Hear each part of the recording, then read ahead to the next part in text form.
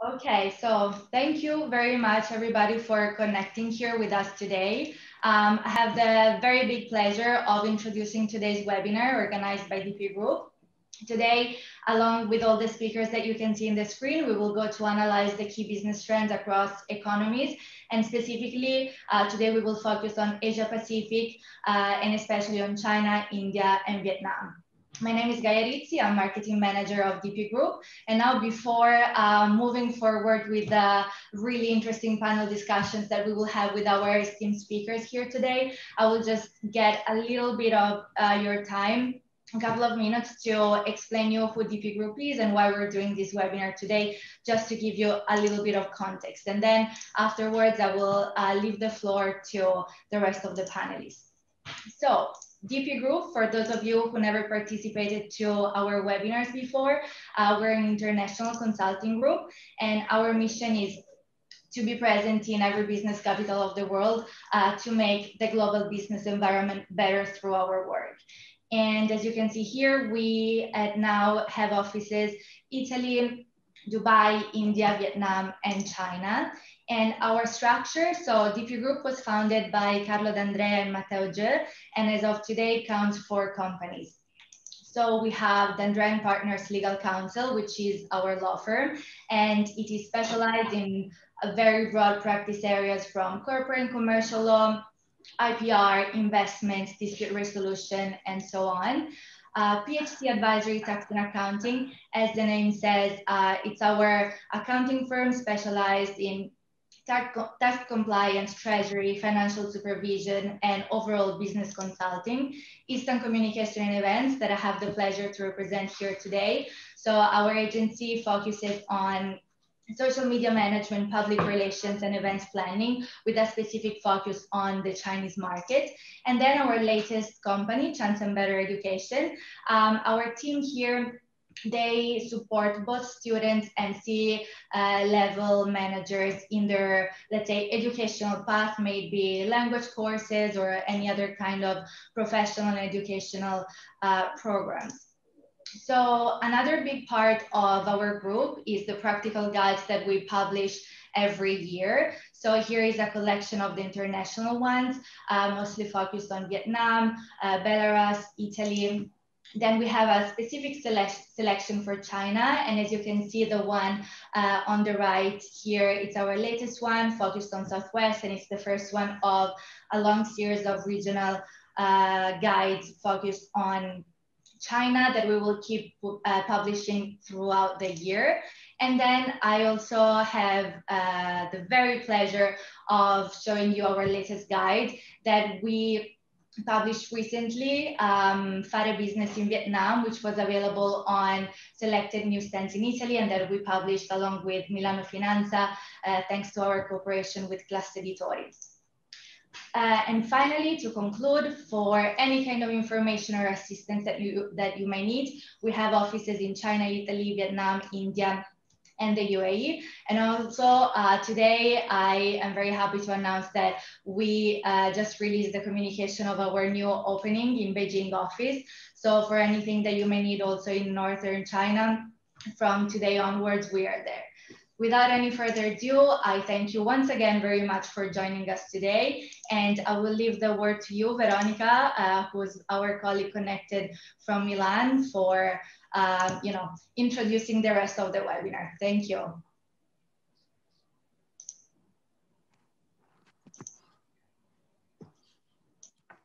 Sorry, okay. Can you hear me? Yes. Yes.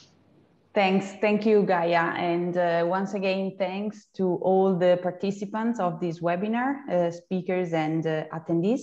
As mentioned, DP Group, through its affiliated companies, is present in many countries of the world, including China, India, and Vietnam, countries on which we are dedicating our focus today. We strongly believe in the importance of being part and being close to the growth of these countries, some of which have already shown their strength, while some are pushing for a rise in the short period. What is sure is that all of them are very competitive in the market and appealing for foreign companies wishing to invest abroad.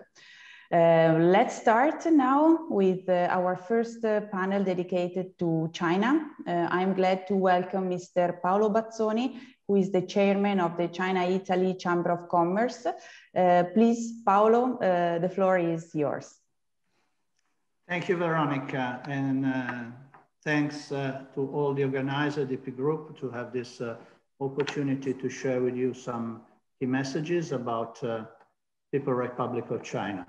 And of course, I want to extend my greetings to the colleague and friend Michele, chairman of Vietnam Chamber of Commerce, Italian Chamber of Commerce, and Mr. Varriale in India, and all the panelists, all the companies present.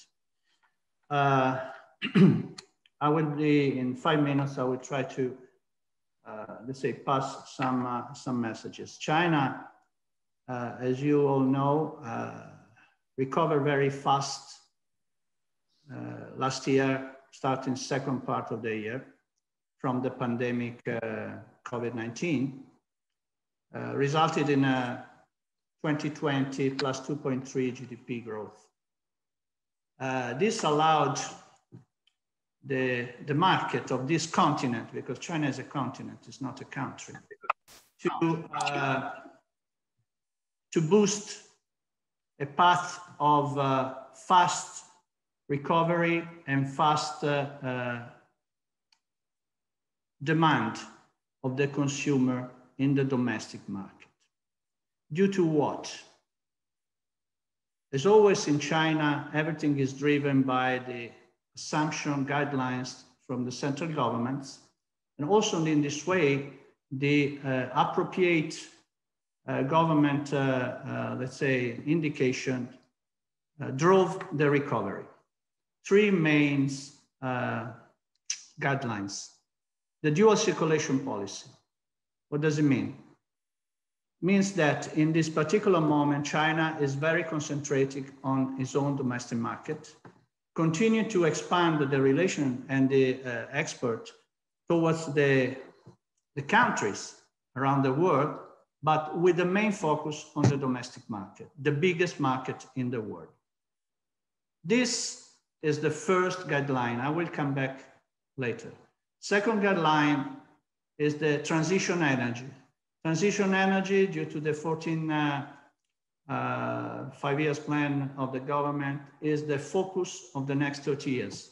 Decarbonization, it means fasting, investing in a green economy, on the infrastructure, on the recycle, on the smart cities.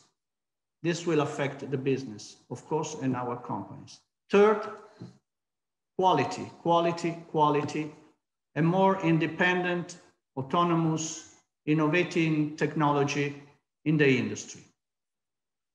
So with these 3 guidelines, you can imagine the recovery started very quickly, also supported by local governmental incentives, following 3 sectors of the macro industry affecting the micro economy. The digital circulation gave an enormous boost at the domestic quality retail luxury consumer goods. The Chinese were not able to travel abroad, so they concentrated their attention into China, but especially on the high quality, top quality retail. This, of course, is a good signal for our companies, because Italy means quality.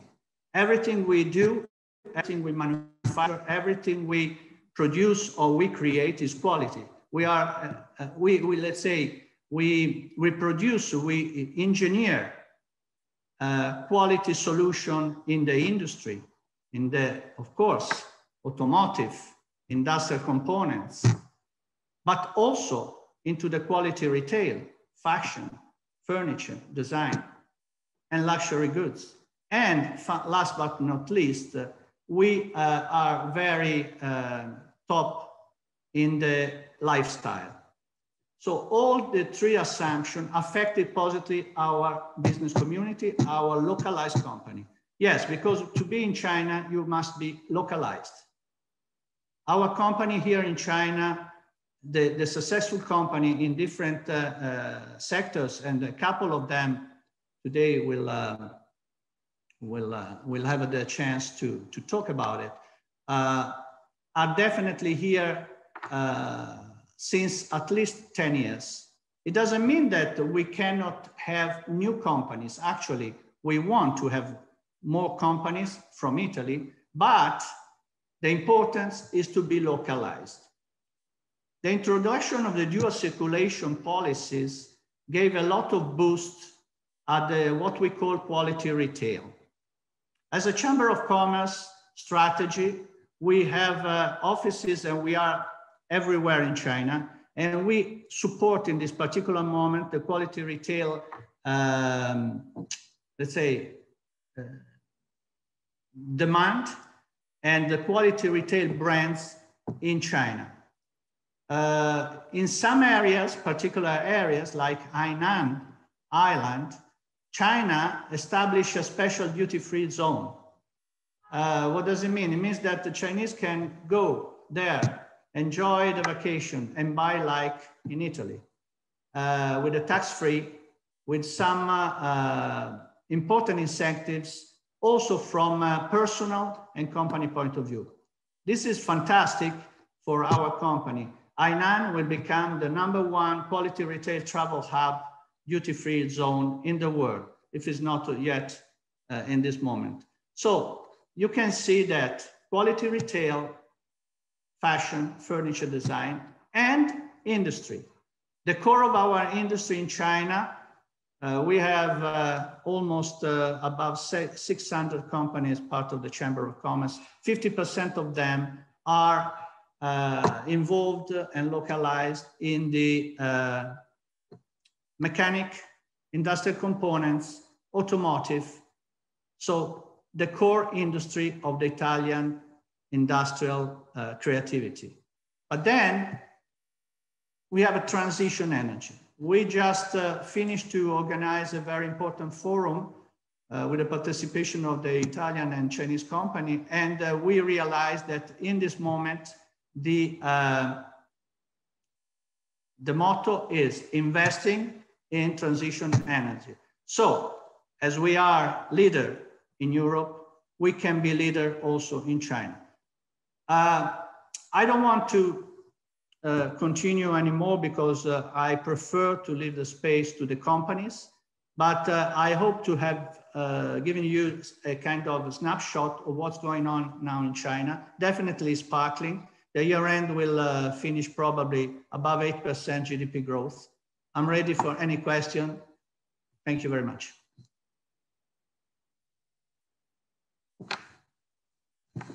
Thank you.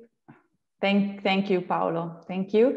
And I think now it's time to enter into our China panel, and our Mandy Du, Senior Associate of D'Andrea and Partner Legal Counsel, will give us a general introduction and will welcome our panelists. Thank you, Mandy. Good morning and good afternoon, everyone here. This is Mandy from D'Andrea Partners Legal Counsel. This is my great honor to attend the discussion today. And actually, when we're talking about the business trends in China, we may have focused that the Chinese government has actually paid great attention to improving the investment environment as well as the domestic legislations in the couple recent years. Specifically, actually, the Chinese government has been increasingly focusing on the intellectual property protections, personal data, and also certain e-commerce platforms. Such establishments of the legislations, I believe the Chinese government aims to bring a more healthy and sustainable investment environment in China. So I am very, very looking forward to hear the practical perspectives from all of our companies today. And it is also my great honor to introduce our speakers for China panel today.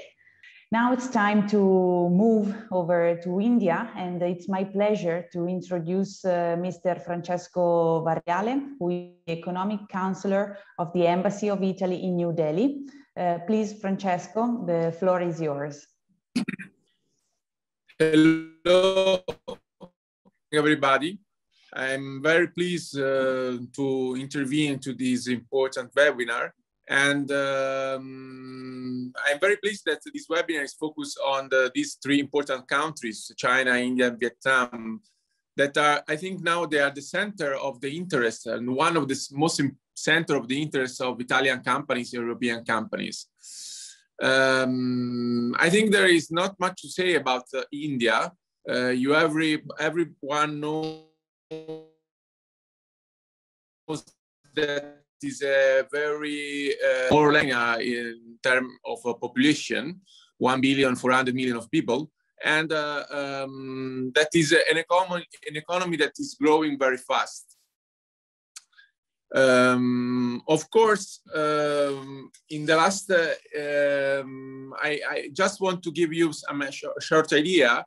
India is the third partner of EU. EU is the third partner of India, and with a foreign trade of about 80 million, and that it's a lot, and grow a lot in the last years.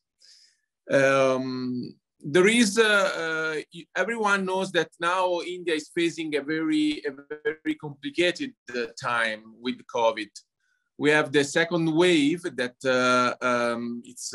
maybe it's the biggest wave of COVID all over the world, and India reached the peak in in May 6th with about 500,000 of cases. That it's a very huge number. Fortunately, the cases of COVID now are decreasing, and of course, there is a big uncertainty about the recovery of the country.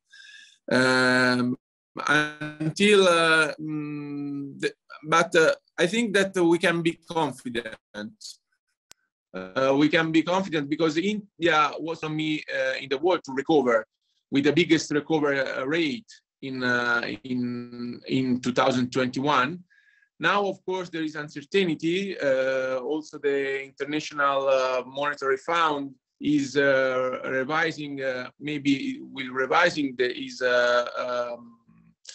view, but we can be very confident that there are the basis for the recovery, for recovery. We are thinking about 9.3, 9.8%. In this year, so I think there is the basis for a big recovery. In India, there are already many Italian companies. We have about 600 companies with a production plant or with the office in India, but we think that there is space for more. Before COVID, we had about 9 billion of bilateral trade. And of course, the sectors of bilateral trade are the same that in other countries. We are thinking to machinery, we are thinking to chemical products, we are thinking to textile. So I think that these are the main sector of made in Italy. Made in Italy. As maybe as you know, in last November there was a very important meeting between the Prime Minister of Italy and India, and the two governments decided to adopt a common action plan. A common action plan that focuses on 5 strategic sectors that are green economy, food and healthy safety, infrastructure, manufacture, advanced manufacture and lifestyle, design, moda, and everything. I think that in this sector, there are the basis for a deeper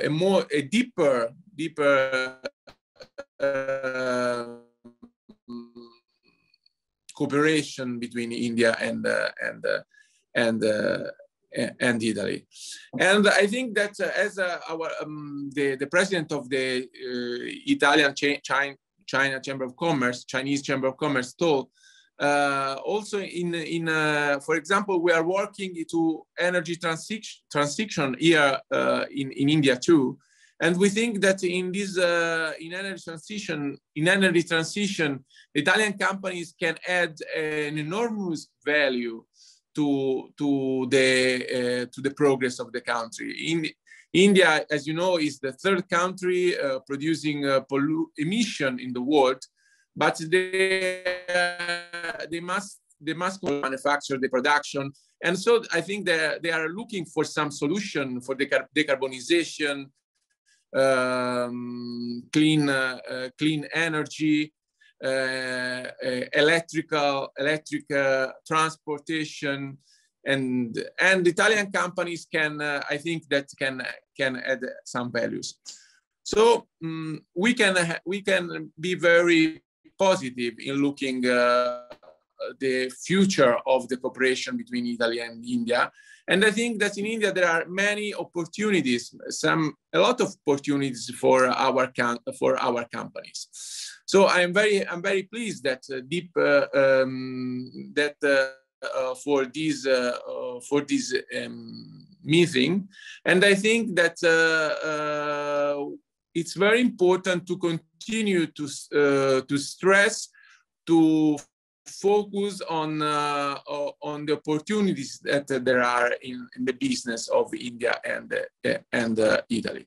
As embassy in India, there is a very big support of institutional support for Italian companies that wants to look at the market. We have the embassy, we have 2 consulates in Mumbai and Kolkata, but we are thinking to open another consulate maybe before the end of the year in Bangalore. And we have an office of the Italian Trade Agency in Bangalore and in Mumbai and in Delhi. And we have an Italian chamber. The main office is in Mumbai, but there are other desks all over India. So there is a very important, structure, public support, and we really hope that many other companies will look at the country in the future. Thank you. Thank you, Francesco. And now let's deepen into our India panel with the introduction made by our legal advisor for India, Mrs. Divya Hazra. Thank you, Divya, please. Thank you, Vero, for the introduction. And now, without further ado, I would like to start the India panel discussion. Well, to catch on to what Francesco was saying, just to add on to that, India is one of the fastest growing economies in the world, and it's deemed to be the 3rd largest in the next 10 to 15 years. Well, in terms of what has led to this steady development, I would say steady policy reforms. The fact that we have a huge population, so there is an active demand for the products, so there is a huge market to cater to. And the fact that the government is continuously reforming the policies that it has in place, the tax policies, the corporate law policies, to have more and more foreign investors investing in the Indian markets. As for the European companies, well, the free trade agreement negotiations between India and the EU were stuck from 2013. But in the recent year, in fact, in May 2021, the negotiations have resumed. And I'm sure that once this free trade agreement is negotiated, it will obviously strengthen the ties between European companies and India. As for the pandemic, I mean, even though last year was half of the year India was in a state of lockdown, but India received billions of dollars of foreign direct investment even in the middle of a pandemic. So I'm sure this year as well, it's a phase, but it will pass. And once that happens, I'm sure our economy will grow and continue to develop and grow. Well, on this note, I start our panel discussion for today. And actually, the two companies that I bring to you today is interesting because it's what Francesco said. One, which is focused on infrastructure, and the other also on green energy and energy transformation. So my first panelist for today is Giorgia. And Giorgia is the International Business Development Manager of IQT Consulting SPA.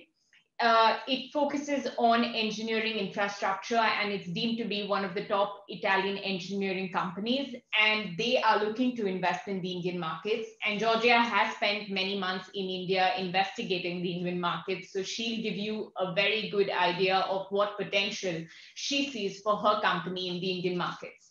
Welcome, Giorgia, and thank you so much for joining us, and the floor is yours. Thank you, Divya. Let me share my screen. And we will start. Okay, can you see me? Yes. Yeah. Okay. So first of all, thanks to Divya and Gaia, also to the DB Group, all for this opportunity. We are glad to share with all of you the key trends in the engineering service sector in India. All of them have been relevant and strategic for the international process of IQT. For just a better understanding, let me have a very, very quick brief regarding our company, who we are, what we do, and why we are exploring the Indian country. IQT is an engineering firm, an engineering Italian firm specialized on engineering infrastructure. So we are not a manufacturing company, but we guarantee high quality engineering services in different sectors. We are able to perform each project from the preliminary detailed design to the construction and the supervision at site. Our headquarters is in the northeast of Italy, but we can cover all the country with 7 offices in Italy, and we are more than 300 people.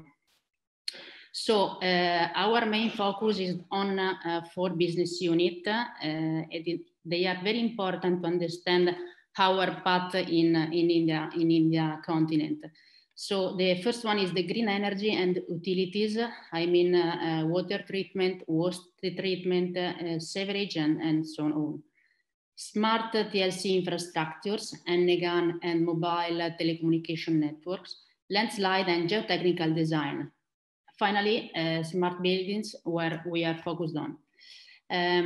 We could guarantee more than 5,000 projects per year developed by more than 300 people. All of them are engineers and architects.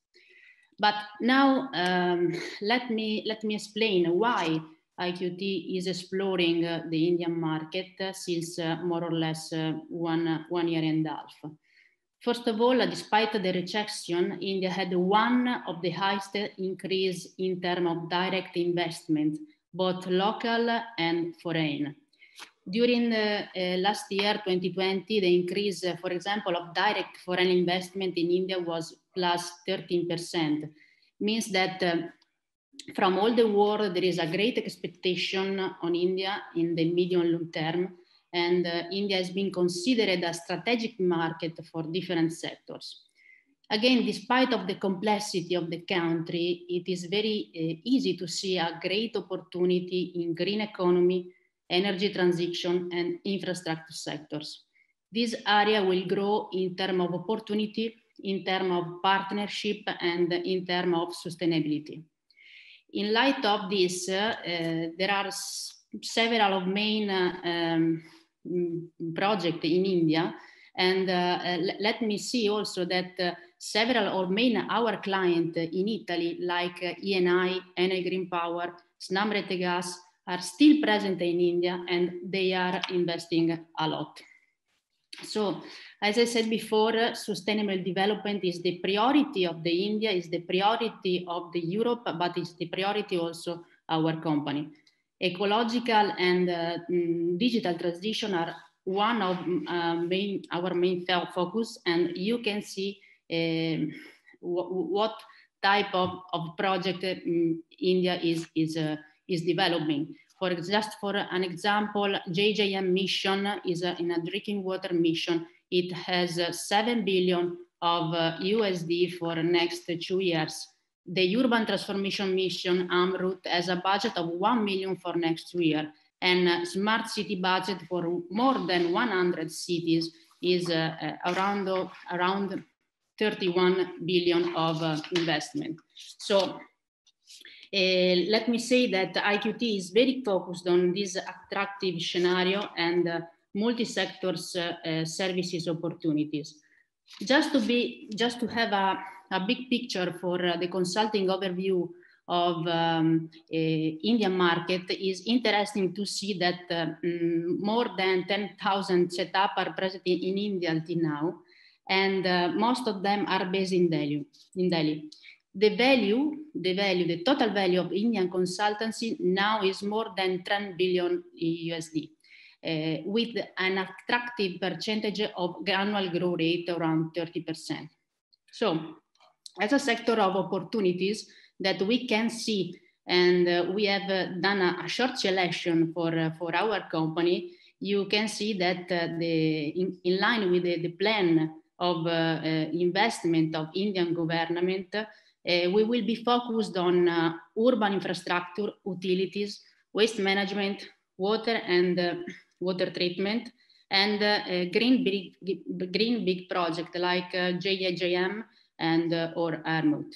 So our effort for the near future will be dedicated to all these activities that could be developed for this type of project that I had mentioned before. Finally, what we can do, what we guarantee for Indian market, all of these type of services from feasibility, preliminary detailed design, independent engineer, third-party monitoring, pre-bid and due diligence. These type of services are very services of niche in India, because the high quality of the Italian engineering appeal is very looking for in India. So in line with what I said till now, the focus of our customer target is on key development agency of government, provincial government, city agencies, APC players, all that we can guarantee this type of project. So this is our main focus in India, and we will grow for sure in the next year. Thank you for your attention. Thank you, Giorgia. That was really interesting, especially knowing the fact that the sustainability, green infrastructure, this is one of the key points for the growth of the Indian economy, and it's being heavily focused on in the past year or so, I would say. Thank you for sharing your valuable insight. If anyone has any questions, please feel free to drop us your questions and we'll get back to you at the end of all the panels are completed. And now I will move on to our next speaker, who's Mr. Enrico Camurati, who's the Business Development Head APAC of Kopron. Kopron is an industrial logistics company. Again, they focus again on infrastructure and something again, which is very relevant for the Indian economy. And he will be sharing his insights on what future he sees for his company in the Indian economy. Welcome, Enrico, and the floor is yours.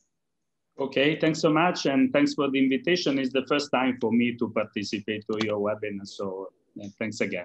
Let's see if we can, manage the slide, because we need to handle in remote. But anyway, I'm not in India. I'm in Guangzhou anyway, so I would like to be closer to India, so I moved to the south of China today. And okay, let's talk about for our company, India is at the moment is a feasibility study. So what I would like to explain you quickly today is the basis and the main idea that are kind of supporting our development of the potential development in India. Here is very quickly the numbers of a company. Italian company. They are the presence for the production site is in Italy, France. Then there are two sites, one in Brazil, very successful, one in China, very unsuccessful. And later I explain you why I mentioned this point. These are some numbers. Basically, what we do, we are specialized. The headquarters is in Milano. There are already 39 years of operation of this company. The core business is the industrial logistics, which means warehouses and also system for the loading, unloading, and industrial doors.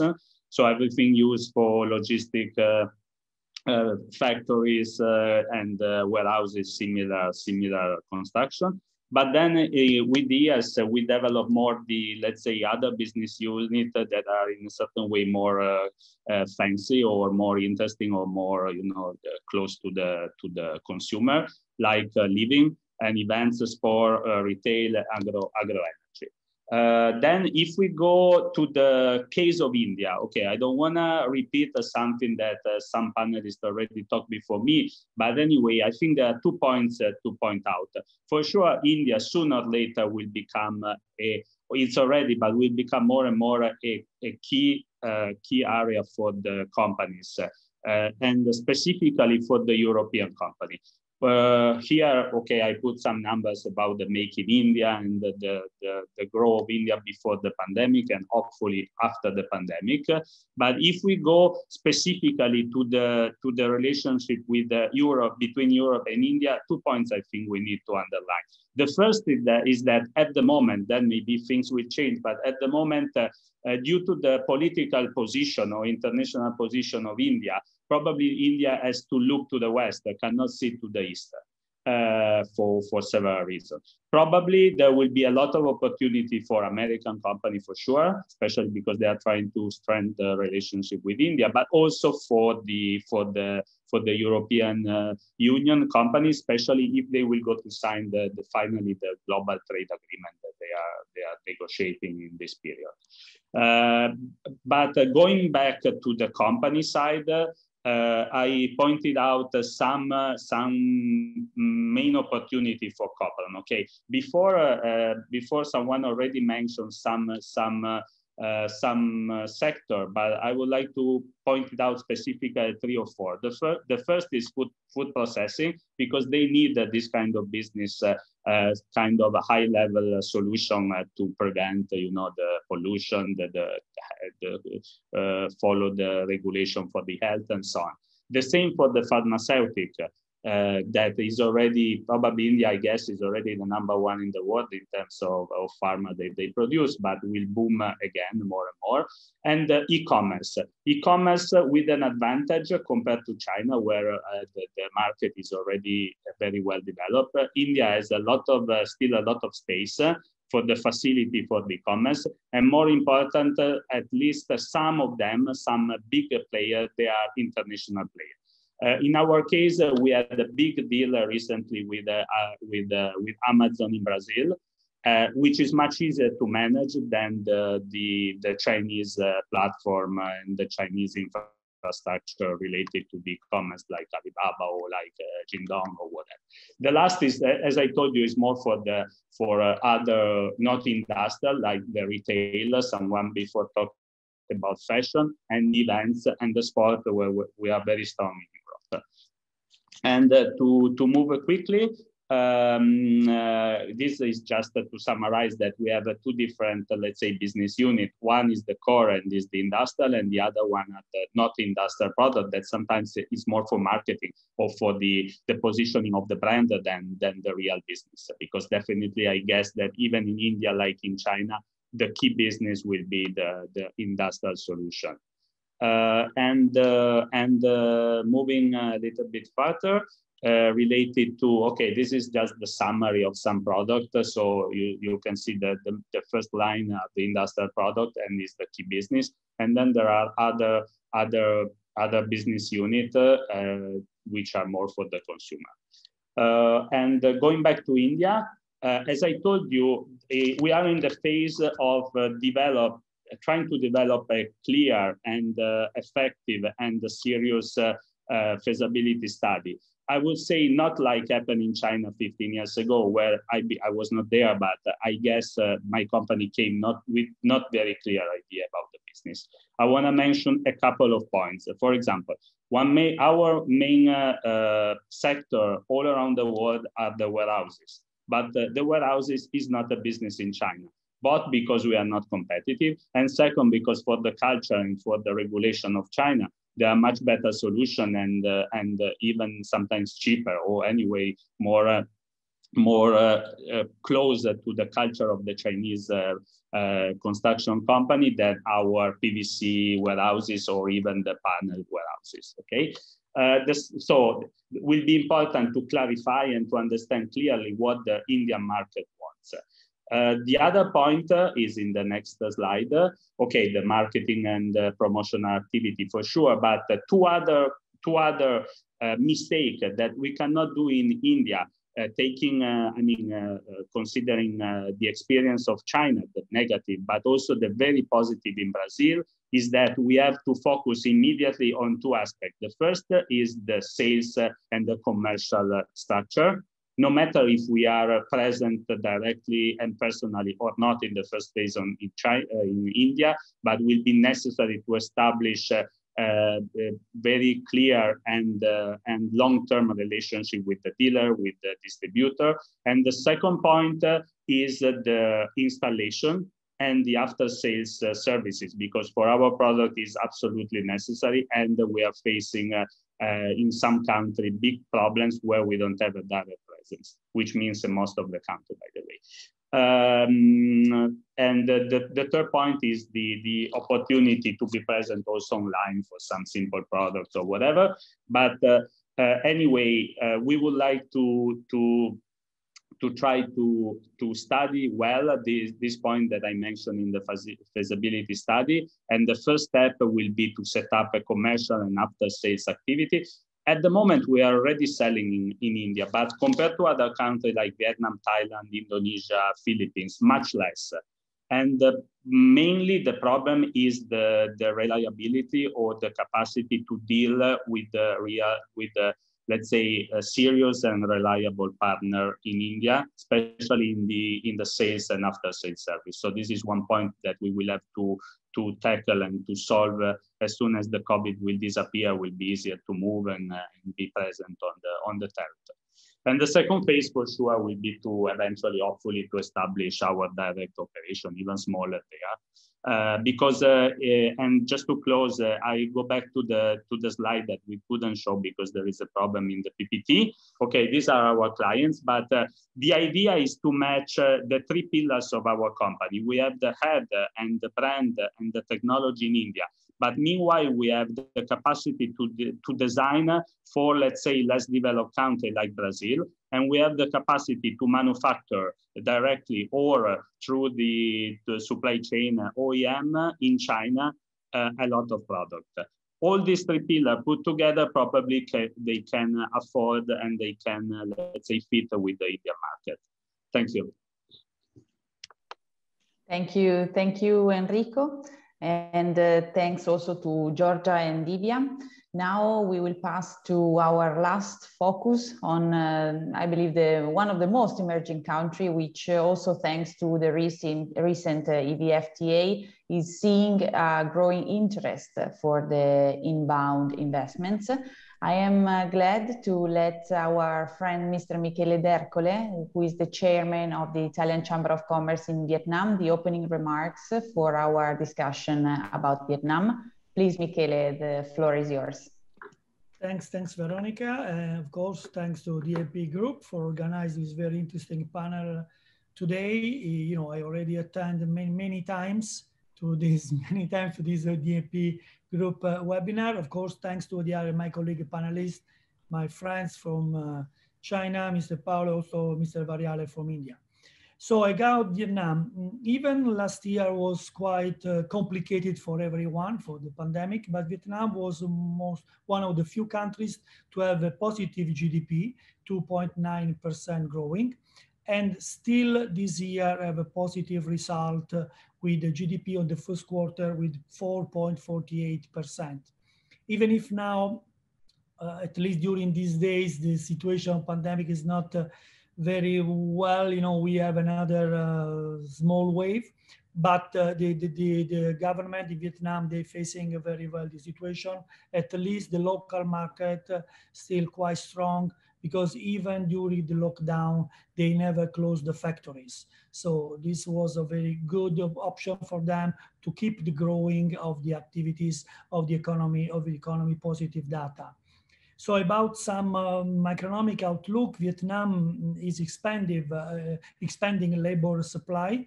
The population is still growing, and they expect to reach 100 million in 2024. And also, we are in the middle of, I can say, the golden age, because over 70% of the population is represented in the working age. So this is very positive number. Then urbanization growth. Urban population is expected to increase with the growth approximately 2.7% to reach about 40 million urban residents of the next 5 years. So this is very important for the growing, fastest growing middle classes. And this will help a lot. One of the most fastest growing Asian country. The GDP, as I mentioned before, they're still growing. They expect it to have an average, say, 6.5% for the next 4 years. And they expected to grow much more the post-COVID situation. Regarding the incoming growth, also for the incoming growth, they still growing 7% yearly. And this will be help also to the consumer spending demand, especially in the retail business. Also about investment, you know, Vietnam attract about, since 2013, about an average of increasing 10% per year. And in 2019 is the latest, I can say normal data, they reach over $38 billion foreign investor year in Vietnam. Also about the numbers of this first quarter, we have Vietnam export about $78 billion and import 76. Most of the product for export are the telephone and computers, the ITC, because Vietnam became one of the biggest hub like Samsung, LG, Canon, Panasonic. They invest a lot in Intel. That's why one of the first product on the ITC product, but also still in the manufacturing sector like garment, textile, footwear, and furniture, they still have a big number for export. About import, of course, they import more or less the raw material they need to produce here for electric components or machinery or textile on plastic material. About the country, the top number 5 country for import, they import from China, number 1 country, then South Korea, and then the Asian country and Japan and Europe. And about the export, the number 1 now became US, United States of America. The first quarter is the number 1 country for export for Vietnam, then China, Europe, ASEAN, and South Korea. We just mention a few words about Italy. Italy is one of the most important partners in Vietnam as a European country. The bilateral trade is about $4.6 billion. But the trade balance is on the favor of Vietnam. In fact, Italy export to Vietnam about $1.2 billion. Mainly machinery is number 1 product, machinery for food processing, for furniture, for textile, then leather accessories, and then chemical, textile, and of course, food and beverage. And then about import, as Vietnam became the number 1 hub for electronics, of course, computer, and then the leather article, all the agricultural product, garment, and machinery.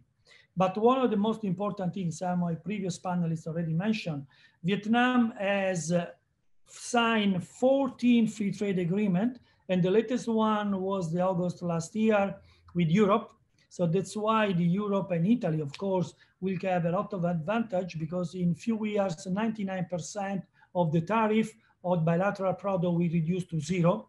So we'll have a big advantage for our Italian economy to export and to sell here in Vietnam. But of course, 14 free trade agreement means also with all the Asian countries, and of course, and China, Japan, India, South Korea, Hong Kong, but also with the Euro-Asian, and also with the UK, just the latest, because UK is not more part of Europe. So they signed the FTA with them just 1 month ago. About the sectors, some of my colleagues already mentioned the green economy. Also, Vietnam pushing a lot in green economy, in wind and solar power, especially solar power, when Italy is one of the leaders in the world for that. And then also circular economy of waste treatment. Of course, apparel and footwear remain strong. Machinery, pharmaceutical is very important. Furniture, fashion, still our #1 for Italian, made in Italy. Infrastructure, but it's very important that Vietnam would like to continue to grow, also take care about the clean sector. And I think that Italy will be very strong also in this sector, even in the famous and the traditional one. So just this is few words about Vietnam. Of course, I'm available for any question. And of course, the chamber is available to help the Italian business to do business here. As chamber, we are growing a lot in the last year about digital services. You know, it's impossible to travel. Also arriving in Vietnam, we need a quarantine over 3 weeks, plus 1 week now, it's 1 month. So very complicated, but we will try to push it to attract more Italian business here. Thanks for your attention. Thank you, Michele. Now let's pass directly to the panel. For Vietnam, our legal advisor who is in Hanoi, Mr. Filippo Scaglia, will lead the panelists through the discussion. Filippo, the floor is yours. Thank you. Okay, thank you, Veronica. Thank you, Michele, for the introduction. And yes, let's open the Vietnam panel. And today we're going to discuss with some of the representative Italian companies that are here in Vietnam. And let me just add you some small introduction of the country to the one Michele just did. We've seen, let's say that Vietnam has been under the radar for the last 5 years, 10 years, mostly because of the so-called China +1 strategy, meaning that some of the companies that are still located, they have the production facilities in China. They're looking to a second production site in Asia to serve not only the Southeast Asian market, but also the world that has connection with the Europe, US, and Vietnam. It's one of the most, the top relocation site because of the strategic location, because of the law for labor, because of the many free trade agreements that has with different countries all over the world. And while still being a country and an emerging economy, we can say that we have seen all the phases of the industrialization here, because the companies that enter, the foreign companies that enter Vietnam 20 years ago, 30 years ago, were mainly in the manufacturing sector. While recently, as Michele said before, is push the foreign investment in more green and high-tech technologies. So we have companies such as Samsung or that are moving their production facilities in Vietnam, in the north or in the south. They are more welcome wherever please. So today we have the privilege of two companies, which are Ariston Thermo, Kopron, and even if they both are the excellence and the leader in the sector, they come from different sectors, they have different products, and it will be interesting to see the different strategies that have been made to approach this market, because Ariston has a long experience in the country, while Kopron is only recently approaching the market. So I believe it's going to be interesting to have two different perspectives from Italian companies approaching the Vietnamese market. So with this, I give the floor to Michele of Kopron.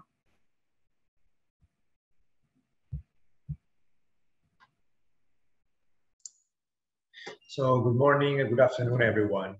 Yeah, it's very well said, Filippo. We are very new and fresh to the Vietnamese market.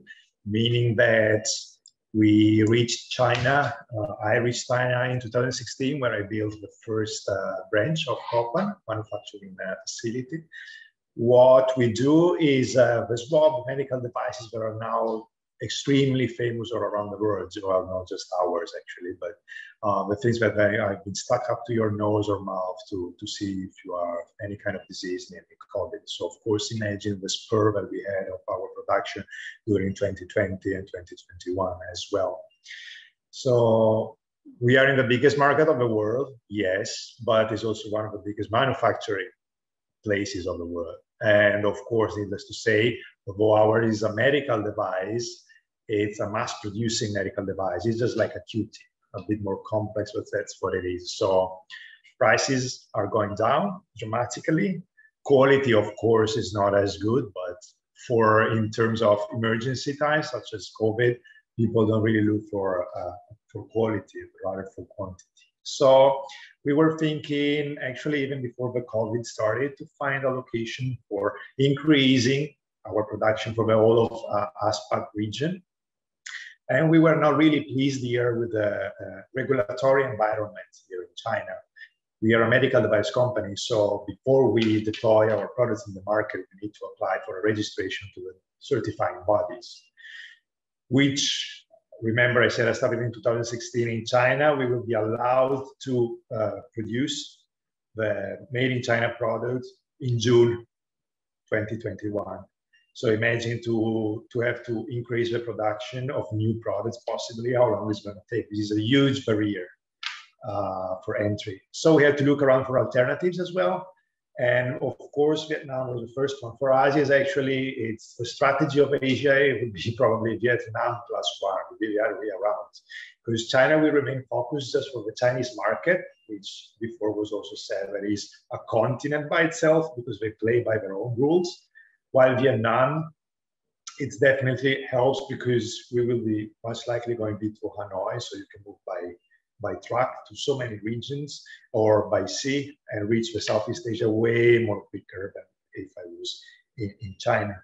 Nonetheless, China is seeing quite a steep increase of man-work hour price, which Vietnam has not seen yet. Hopefully it will as well. But also I've seen a lot of much more receptions in terms of welcoming new companies approaching the market.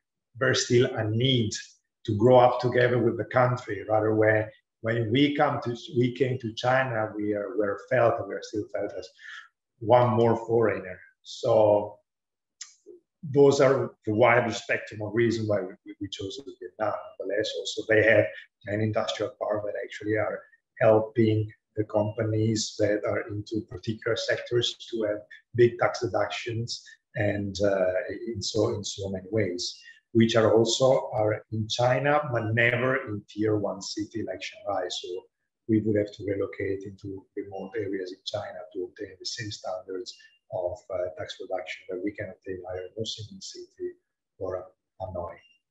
So basically, the strategy would be to bring our main production lines of the most automatized productions, which is the swab, and then into Vietnam.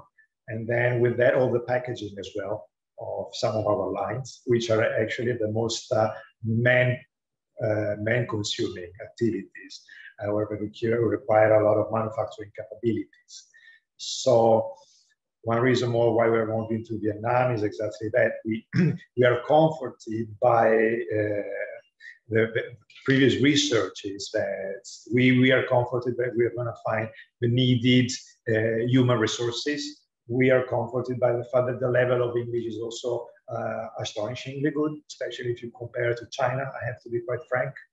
And so it really felt, not only because of the macroeconomic aspects of the country rising, and with a GDP that is still booming, and so on and so forth, that is something that might not affect us because eventually it's not going to be our #1 market for our products. Rather, it is going to be for the whole of the region. And the nail that closed the coffin for our decision was also eventually the ratification of free trade agreement with Europe, of course. So that gave us just the cherry on top of the cake. I said, okay, but this is where we have to go. And if I had to recommend to friends where to open up the next new company, it would definitely be Vietnam, way more than China. It is still really a developing economy, and there is way much more space for new enterprises. Thank you, Michele, for sharing your perspective on approaching the market, and to share also which are the pros and the cons of both Vietnam and China. And now I will leave the floor to Mr. Alessio Magnavacca of Ariston Group. Alessio. Hi, everyone, and thanks, Filippo, for inviting and for having me in this conference. I'm trying to share my screen. Hope you guys can see. I'm the country manager here at Ariston Thermo Vietnam. Sorry, share my screen. I'm the country manager at Ariston Thermo Vietnam. We have been in this country for over 30 years by now. We started our adventure here in Vietnam in 1988, and over time we have expanded our operation locally. We have a major manufacturing hub in the area north of Hanoi, plus sales operations in the full country, where we are now a market leader. So we have quite an extensive experience, and what I would like to share today with this group is a bit of the learning that we got in the many years in this country. Just to introduce what we do in our company, we sell water heaters. So we are the source of hot water in the house of Vietnamese families and many other families around the world, which means we sell products that go typically either in the bathroom to do hot showers, or they go on the roof as solar water heaters, or they are systems that can provide hot water for a full building, for a resort, for a school, for a military installations that are heat pumps and renewable technologies. It's interesting to say that we are considered a home appliance in Vietnam, not much of a system. So we are considered like a fridge or a washing machine. Now, three things that we learned over time that are important for anyone in this webinar or anyone interested to do business in Vietnam, and they are, say, on top of the obvious, of course, challenges and opportunities of fast-growing markets like this one. Now, number one, the product features in Vietnam are important, are still very important, and quality and durability are key drivers in most product categories. The Vietnamese customers value very much this. The second things that I would like to share is that when products are not well understood, which is quite often, brand play a very key role in the choice of a Vietnamese consumer, more than in other markets where Ariston Thermo is working. And finally, it's not enough to win the end consumer for brands that are looking to win consumers, but distribution networks are really a competitive advantage, and it's really difficult to be the one that can span such a relatively low urbanized country as is Vietnam. I'll give you a few more details on this point. So the first point, why quality and reliability are still very important in Vietnam, is because the Vietnamese consumer comes from a fast developing curve, and not more than 30 years ago, they were still suffering from the aftermath of the war, which means that the discretionary spending is still quite limited for the Vietnamese families. For most regions, discretionary spending is below 20% of the salary that they achieve. So when they get a product, they really value a lot how long it will last and the quality of it. To the point that in Vietnam, it's quite common to test products before you buy. So they actually connect them to the power grid, for example, to see if it's working. This means that companies that want to be successful here need to offer that kind of quality. Partially, they need to offer the kind of quality that we are experienced in Europe or in the United States. The Vietnamese consumer does this in most products, not only in our categories where water heating, of course, are exposed often to severe weather conditions, but for example, also in clothing and fashion, where the quality of shoes and clothes is perceived. Then, of course, the income in the market does not allow everyone to access this, but it's highly valued. Now, when the quality and the product features are not working, brand play a very important role in Vietnam. There is kind of a relatively closed market. I'm showing you here the results of a survey that a market research that Ariston has run in January 2020, so not more than 1 year ago, where we asked the source, how important is the source of the product, and how important is the relatively difference between different countries. And you see that for most consumers, they will decide about a product as much as 30% just based on the brand. And for the audience in this webinar, I think we should be happy to say that Italy, by the Italian brand, are second only to American and Japanese brand in Vietnam, much better than French brand, German brands, and other Asian brands. That gives an idea of how much the Vietnamese consumers are keen to brands. Italian products have been in this market for long, and they have always given that kind of quality and successful features to the consumers that they were looking for, better than other countries, I guess, despite the fact that we have a smaller system to support our brands. So brands are important, and Italian are considered a very strong brand. Finally, it's not enough to win consumer, but this is a if you are working here, a relatively low urbanized country. There are many policies from the government that prevent free movement of people across provinces. We don't have mega cities like in China or in Indonesia or in Malaysia or in Africa or in Middle East to expand the scope. So you need to get to every single city to offer your products. I show you a small animation. This is our distribution network in the provinces in the north. You kind of get an idea of how many retail stores we need to control and how detailed we need to be in their position and be making sure we are covering all the different villages and cities and so on. Now, building this distribution network takes a long time, and it is a competitive advantage now on my company of Ariston Thermo, where we reach nearly 5,000 stores.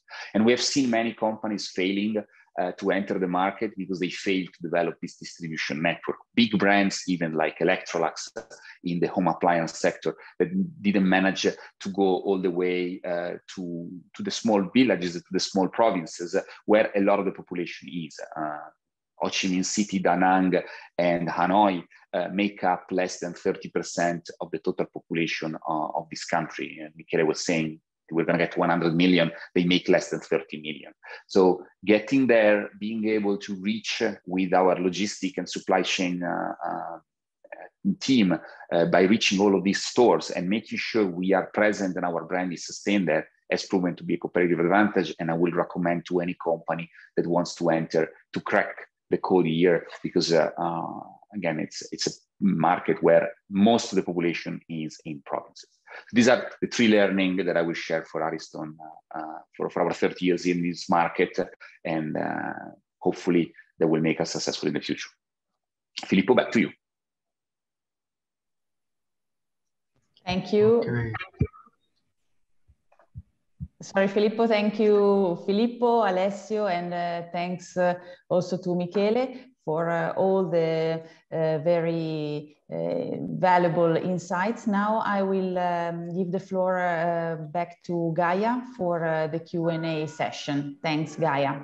Of course, and first of all, thank you very much to all our speakers, because I really do believe that this was one of the most interesting webinars we held so far, especially, to have all these different perspectives from such key industries, especially Italian companies operating in such relevant markets these days.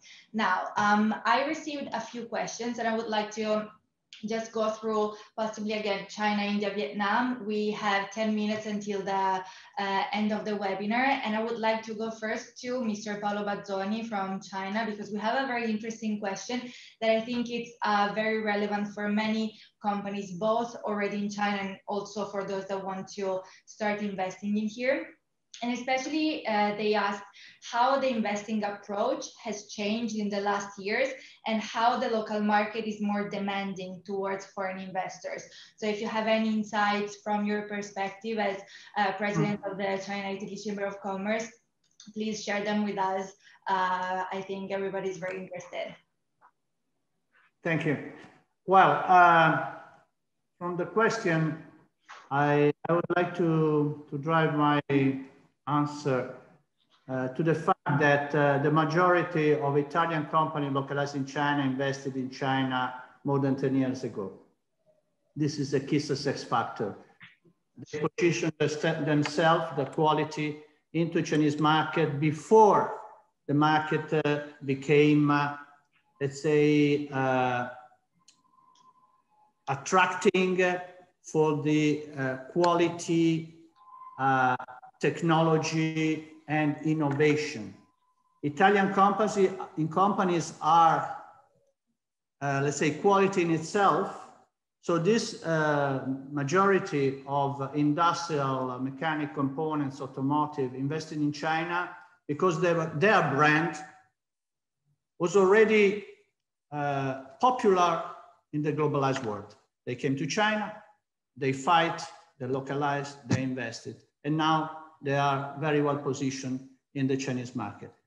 Talking about industrial companies, if we talk about quality retail companies, this is the new trend, okay? Of course, the big brands already arrive in China through distribution and because they follow the consumer goods, but now is the moment to invest. What I said before is the moment to invest in China for quality solutions, okay? Definitely, if a small company never approached China, industrial company, is becoming more difficult now, unless the company has a specific technical, innovative solution it can sell or it can participate with Chinese company. Different story is for fashion, furniture, design. Of course, now is the moment, and lifestyle. So I would divide the feedback. It depends on the sector you are in, okay? Last but not least, come to China, the biggest market in the world, needs someone to escort you, advise you, protect you, not only from a legal point of view, tax point of view, but from a local culture integration point of view. This is the role of the chamber. And working together with consulates and embassy can have a safety net for the PMI especially. Thank you. Thank you very much. And I completely agree, of course, with you and your last point that I see also often as consultants, we see how many companies want to approach the Chinese market, but they very much underestimate the difficulty of navigating such complexity. So for sure, that's also why we invited the representatives of the Chambers of Commerce today, because of course you're the expert and for sure you've been supporting Italian and foreign companies in general for a very long time. And that said, well, thank you once again. Now I would move to Giorgia Vignato, because we received a question that I think you're the perfect person to ask to, because they're asking, what are the current challenges an infrastructure company faces while operating in India?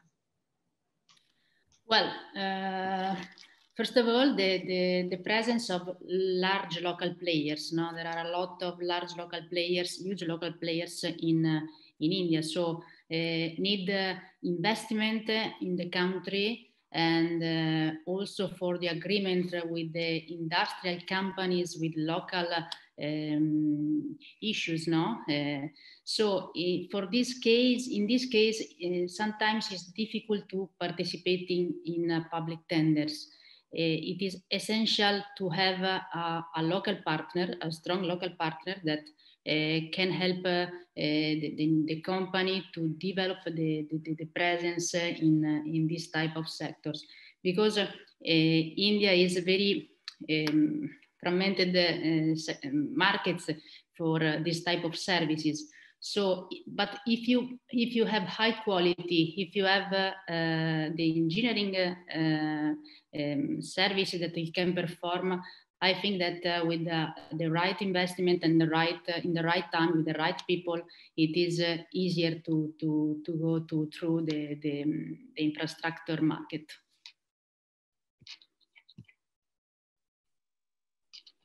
Very much, and for sure, yes. I think, you know, same as for China, I guess, as you said, also for India, it's really important to find a local partner to support in the establishment of foreign companies in such difficult markets.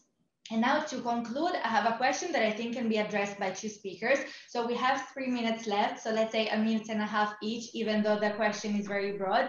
So to Michele d'Ercole and Alessio Magnavacca. So we have been asked if, for example, you, since you're based in Vietnam already for many years, especially within, you know, the last month since the EU VFTA has been approved, if you have already seen any significant impact. So that's why it would be interesting to see both the Chamber of Commerce perspective and, of course, also Ariston Thermo, since, you know, as you said, you've been in Vietnam for a long time. So maybe let's go first to Michele and then to Alessio conclusion. And yeah, 1.5 minutes each. Let's try to make it. Thank you. Yes, thanks, Gaia. Even the FTA with Europe was signed 1st August 2020. We already have a positive result. The export from Europe to Vietnam already grow double-digit. So this means the result is already positive because some of the product already have zero duty, and since 1st January 2021, other product has slowly reduced the tariff, because as I mentioned before, in 7 years, almost 90% of the tariff will be zero. Some very few of them in 10 years, included automotive, because automotive sector is one of the most sensitive, and also product with super wine, also that product, they extend for 10 years, but most of the other product, they reduce. So I already saw some forecast, some data of export, and they mentioned already the very positive result. One of the most important thing will be also on the FTA, that the Vietnamese company, we are obliged to improve their quality if they would like to export the product to Europe and in Italy. So I also in this, for this, the Italian company were a very big, important presence to improve the quality of the local Vietnamese company with their machinery, with their service, if the Vietnamese would increase, of course, from their side. But for Europe, for sure, also for Italy, very good sign, positive sign we already seen. Great, thank you very much for these insights. And now you, Alessio, for example, from your company perspective, or at least within your industry, do you also have any perception of, you know, any significant impact? Well, from our side, most of our suppliers are already localized or as much as possible. So we have not seen a direct impact yet of the FTA, as we produce locally, or what we import is not yet in the tariff extension program. It will come later in the years. What we have seen as an improvement is the ability to structure better and clarify custom processes, because the EFTA is also defining rules for to applying the custom duties and the way that certificates should be handled. There was a bit of a mess before. I mean, it was manageable with a bit of experience, but this is improving, and we already see that kind of improvement. So the Vietnamese customs are becoming more used to follow the new processes and new guidelines. Perfect, thank you. And as I see, we are perfectly on time today. So thank you very much to our speakers. First of all, for joining, it's been a real pleasure. So as always, especially institutional support, as we always receive from, you know, Vietnam with Michele d'Ercole, then Paolo Bazzoni, China, and Francesco Varriale from India today. Our speakers are still connected here, so Giorgia Vignato, Alessio Magnavacca, Enrico Camurati, Michele Bianchetti, and then in the meanwhile, Fabrizio Cazzoli unfortunately had another meeting, so he had to leave. And then, of course, final but not least, my colleagues here with me from Shanghai, and then Filippo from our Hanoi office and Veronica from Milan.